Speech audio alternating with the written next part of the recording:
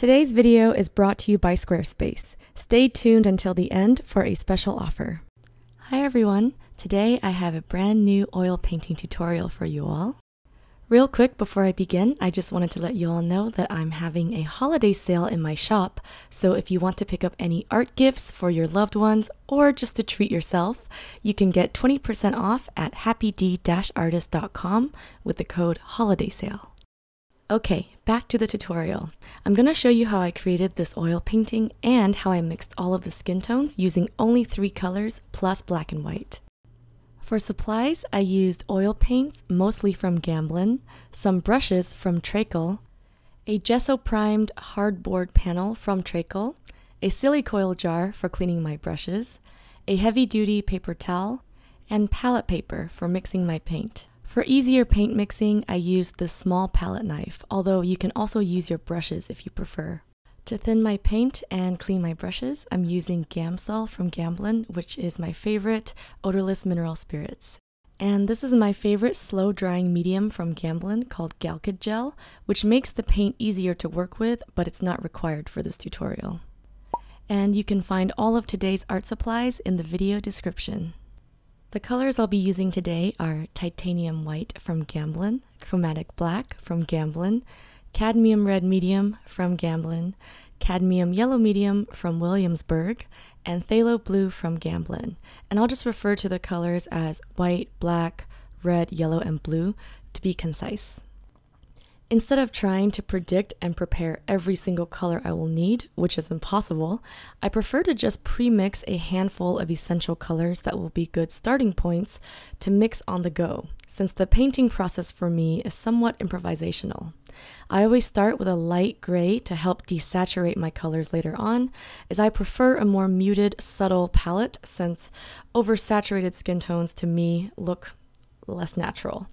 Next, starting with the 3 primary colors, I created some secondary colors such as orange and green, and then from those secondary colors, I mixed 3 different shades of skin tones, including a dark brown for shadows, a peachy beige midtone, and a rosier pink midtone. I also have a lavenderish red for lips and blush, as well as a light pastel sky blue for the highlights. Also, I uploaded a more in-depth color mixing demo in a full 60-minute tutorial video to my Patreon. You can find this longer tutorial video along with hundreds of hours of exclusive content and rewards at patreon.com/happydartist. Okay, on to the painting demo. I'm currently using the light gray color to sketch out the composition of the piece and lay out where I want all of the elements to be. The light gray color, which is made with a lot of white and a tiny drop of black, is great for underpaintings because it can be easily covered up in future layers, and since I usually end up desaturating most of my colors for skin tones anyway, I don't have to worry about the light gray mixing with any future colors that I lay on top of it.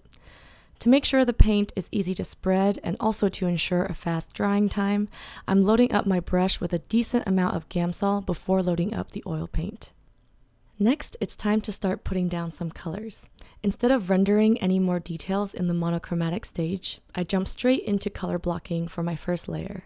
I know not every tutorial might start off this way, and I know some artists prefer to establish the values first before introducing different colors, but lately I've preferred to render the values and colors in congruence so that I can have better control over the overall painting.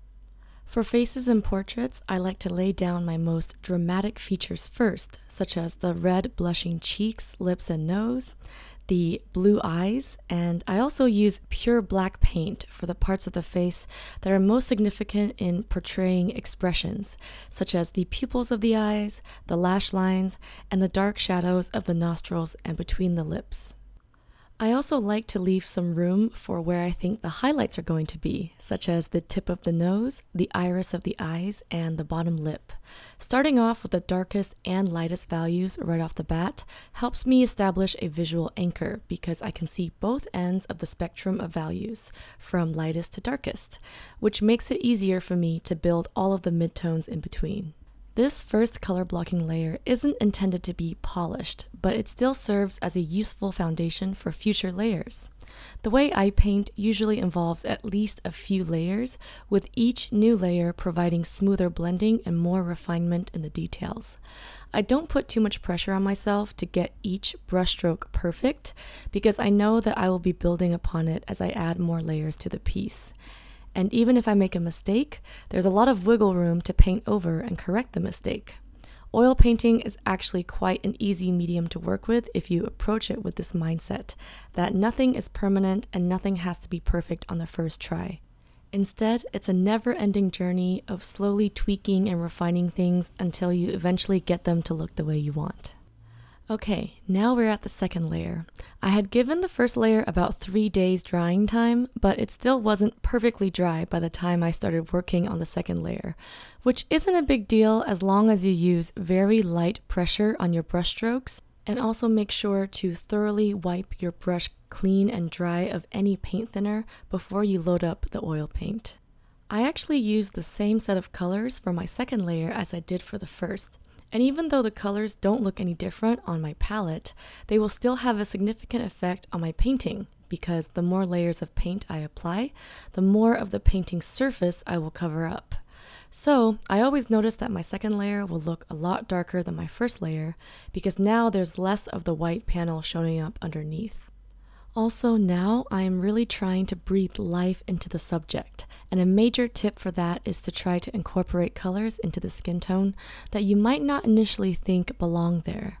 For example, with a naked eye, we may not see any blues or greens in human skin, but mixing a bit of those colors into parts of the skin tones actually helps the subject look more human. If everything is in the warm beige family, the subject will tend to look a bit flat and dull. So having a mixture of cool tones and warm tones will make the subject feel more alive and realistic, even if the proportions are stylized and exaggerated like mine. I usually prefer to add a bit of the blue into the darkest shadows as well as the highlights, while keeping the midtones warmer. To gray out some of the oversaturated colors in a natural way, I like to mix different shades of reds with different shades of green. A vibrant red and a darker green will create a rich dark brown, but a light pink and a pastel earthy green can generate some beautiful subtle beiges. I also like to reserve some areas for a pop of color to bring some vibrance to the character, particularly where there's a stark contrast between dark and light values, such as where the dark eyebrows touch the light skin. I will sprinkle in some red tones there to bring some balance from the rosy cheeks, and also to make the transition between the lights and darks a little more elegant and cohesive. Overall, this piece has taught me that 3 primary colors is definitely sufficient to mix all the skin tones I will need. And lately, I've actually been enjoying the challenge of limiting my color palette. Not only does it force me to hone my color mixing skills, but I think it's also beneficial to show everyone that you can accomplish a lot without needing a huge, expensive collection of art supplies. Starting with just the 3 primary colors in some ways was more straightforward than having a wide array of pre-mixed colors straight out of the tube. When you only have red, yellow, and blue to work with, there isn't a whole lot of decision making involved. If I want something to be rosier, I add more red. If I want to cool down a color, I add more blue. And if I want a color to be warmer, I could sprinkle in some yellow. As the video wraps up, the final piece of advice I want to leave you with is to think about not just each individual color, but the relationship between colors. A color can have a very different effect depending on its surroundings. For example, placing a cooler section next to a warmer section will bring some much needed contrast so that the face doesn't look too washed out. Placing a little pop of saturation among a wider expanse of more muted colors will bring the focal point to that colorful spot. Skin tones are one of my most highly requested tutorial topics, and it's probably also one of the most challenging topics, especially for a beginner painter. But with the right amount of patience and practice, it can be a highly rewarding and fun experience that only requires 3 colors. Thank you all so much for watching. I hope this video was able to help you get a bit more comfortable with painting skin tones. And if you're interested in learning more about how to paint and draw, I have lots of art educational content on my Patreon page, including exclusive video tutorials, step-by-step photo tutorials, live streams, podcasts, and even surprise art gift boxes. all available at patreon.com/happydartist. I'd love to have you join my Patreon family. I wanted to quickly thank Squarespace for sponsoring this video and for supporting my channel and the art community. I've actually enjoyed using Squarespace for 4 years now to build and host my online shop and website. So whether you need a domain, website, or online store, make your next move with Squarespace. Start your free trial today at squarespace.com and visit squarespace.com/happydartist for 10% off your first purchase. Also, if you want to check out more artworks, works in progress, and just random daily artist adventures, feel free to check out my Instagram, and you can follow me at the handle @happydartist.